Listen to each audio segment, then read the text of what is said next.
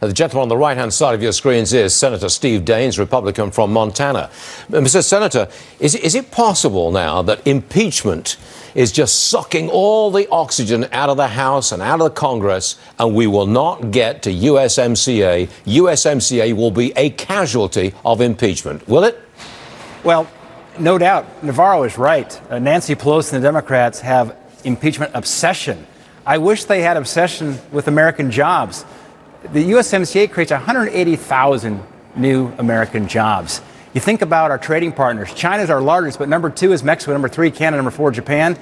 The Mexico-Canada trade combined is twice as large as what you get out of China. So this is a really big deal for our country. Unfortunately, Pelosi and the Democrats, they are obsessed with impeaching this president instead of moving forward in USMCA. The president signed this deal over a year ago in USMCA. The Congress now has to ratify it. We have the votes in the House. We have the votes in the Senate. The single person who's blocking this is Speaker Nancy Pelosi.